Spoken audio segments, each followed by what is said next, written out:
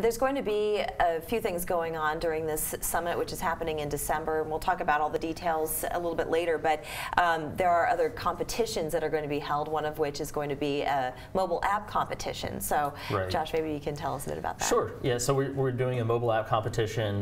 This is our 7th year, and we give away up to $10,000 from middle school all the way through college students.